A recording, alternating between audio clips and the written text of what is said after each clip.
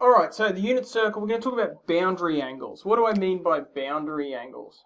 Well, you already know the exact values of things like sine pi on 4, cosine pi on 6, tan pi on 3.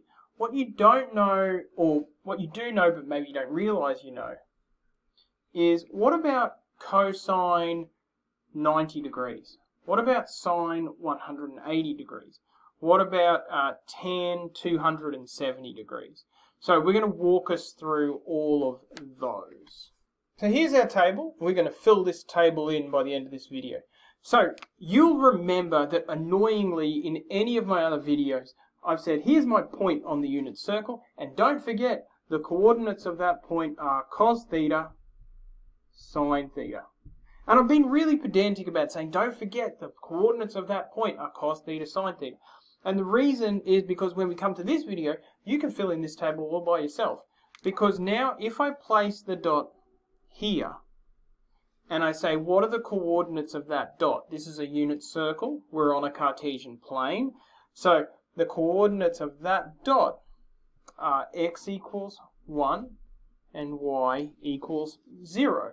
So if x equals 1 and y equals 0 and cos theta is the x coordinate, then we can say that at cos 0, the angle 0, because we haven't moved off the x-axis, so our angle is 0, cos is 1. When we haven't moved off the x-axis, if our angle is 0, sine theta is equal to 0. Okay, I'm going to leave tan alone for a little bit. You can think about that one if you want to. If I move the dot up to here, which is pi on 2, the coordinates of that dot now are 0 and 1. Cos theta, sine theta, cos theta, sine theta. 0 and 1. If I move over to here now, the coordinates of that dot are negative 1, 0. Cos theta, sine theta. That's pi, that's angle pi there. So we have cos theta, negative 1, sine theta, 0. Over here, which is angle 3 pi on 2 now, 270 degrees, we have 0, negative 1. 0, 0, negative 1. And finally, if we come back to the start, which is 2 pi, so we were at 0, we've gone all the way around the circle, which is now 2 pi, we're back to where we began. Cos of 2 pi is 1, and sine of 2 pi is 0. Now, what about tan that I've decided to leave blank?